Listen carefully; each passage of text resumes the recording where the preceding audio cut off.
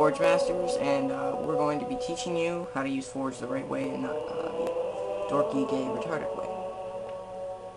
Many people hate it, that Forge is so bumpy, but if you are like me, you probably, you know, are pretty mad at yourself if you didn't come up with the idea to turn down the sensitivity. So when you're in Forge, you should probably have your sensitivity turned down to 1 so that the camera isn't so bumpy and it doesn't rip out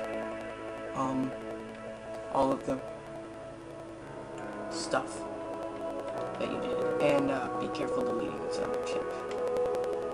So I'm going to start on forging this map that I made. It's a pretty simple map because it's got nothing on it. And why do I spawn down here? That's weird. Okay, well there are 3 for those of you who don't know how to forge on Sandbox, this level is the crypt, but I'm not going to forge in the crypt today. I'm going to go up, and I'm going to forge on the normal level. Now, this place isn't empty, obviously, because there's a red kill ball that's sitting up on the sky bubble. So, yeah, and by the way, for those of you who didn't notice, there is a portal right here that leads directly to the sky bubble. If you don't have that portal, then you can't get there, which is weird if you have it. Yep, so it's just floating up here. I put it up here to make it look sort of like a sun. Yeah. Alright, so some tips and tricks for Forge.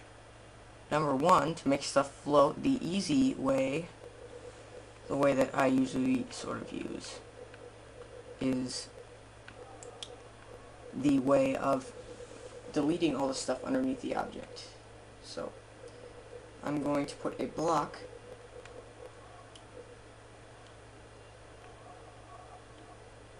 on top of a block.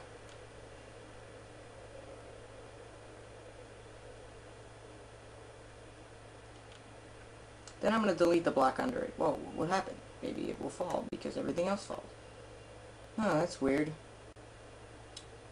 Yeah, it's not really weird because that's sort of what's supposed to happen.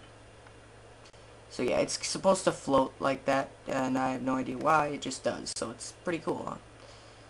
Anyways, that's how you make stuff float. The easy way. The hard way, which I haven't fully mastered, is to start a new round while you're holding something. And yeah, for some reason it decides to let go. I have no idea why. It just does. I'm supposed to keep holding it, but I don't know how I'm going to keep holding it. So I think I'll try that again just to make sure it works.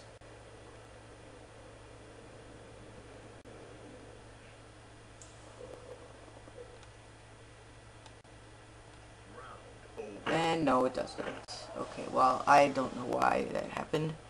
My controller may have something wrong with it where it double taps the A button, but I have no idea why it let go of that. That's weird. But it's not very hard, but I could use a little bit more practice. So that's pretty much how you make stuff float. Then there's geometric morphing, which is a big long word for making something go inside of another object. So it should be pretty easy. What you're going to have to do is you're going to have to push the handy dandy X button on your handy dandy controller, and the item property should come up.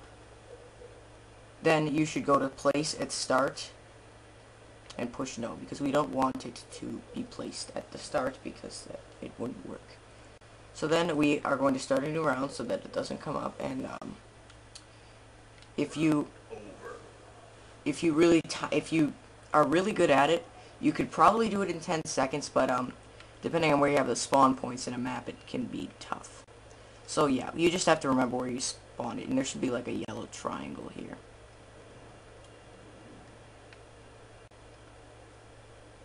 And I can't find it. Why? Because it hasn't spawned in yet. Yeah, there's kind of a way that you have to memorize. Here it is. So then we're going to put another block right next to that, and it's going to be instantly... Uh-oh. Well, I didn't put that in right, so I think I'm going to try that again. This time I'm going to put it over the crypt so that I have a bearing.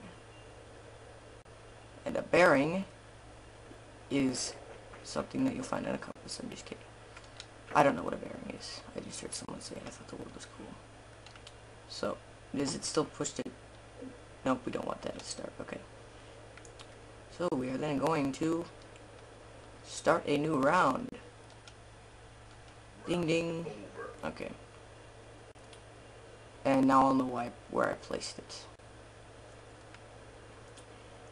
And if you lose track of an object, always look for the yellow triangle just where you placed it. It should be right there.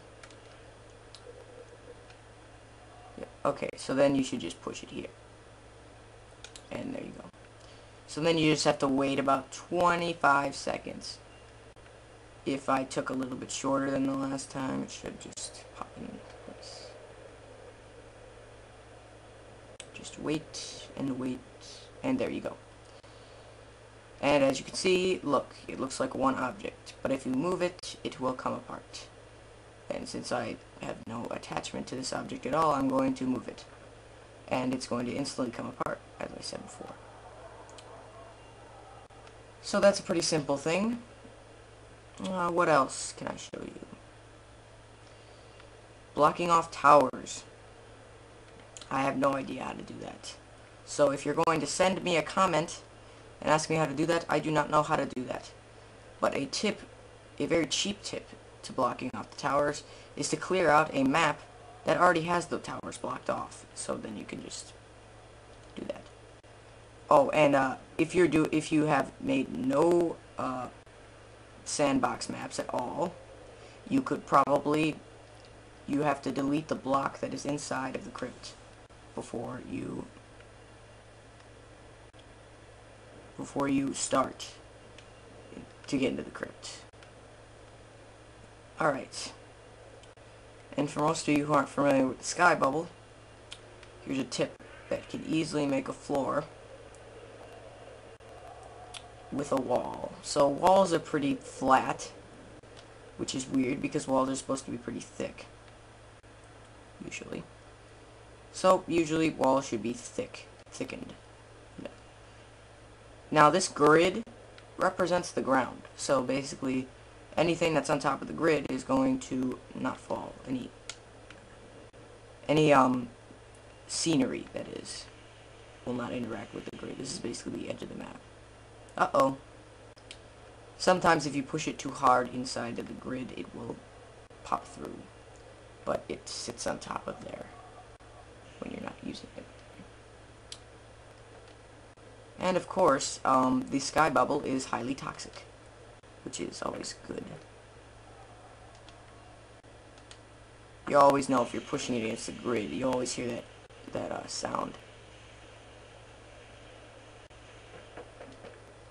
And be careful not to pull the walls together too hard, or they will come out of placement. And so be careful when you're spawning in, because sometimes the edit to spawn mode is a little shaky because your player is bigger than the thing you're spawning on. The thing you're spawning in from, and then so it can sometimes pull you here. So then what happens if we jump? Well, I said it was highly toxic earlier. Even though you can shoot down below. Really good way to fuel your friends in Forge. Put a hidden portal in there. A special custom power up here, a sniper rifle. And you've got a pretty good kill spree. So just jump into the grid, and what will happen? Well, let's find out. You die. Yeah, that's right. You will die at all if you do that. And that brings me to another thing, roller coasters.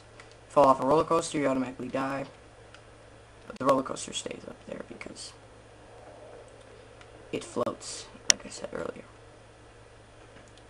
And it's really weird that you can actually pick up the weapons that fall down to the ground, because they have fallen like 500 feet, and wouldn't you think that would break? I don't know. Physics are all messed up in this game anyways. Reach is going to have a better... And yeah, Crypt is also played online whenever you're playing Griffball. By the way, it's always played on Griffball usually. Griffball is it's either usually played up here, down, or up on the sky bubble or downstairs. Alright, more cool stuff, just funny stuff I'm going to show you right now. Some scenery you can get. A 7-wood. Also found in Griffball. A golf ball. And a golf hole. By the way, the golf ball will always land in the golf hole. Just a theory. It won't matter where you drop the golf ball, it will always go towards the hole. Unless it's too far away.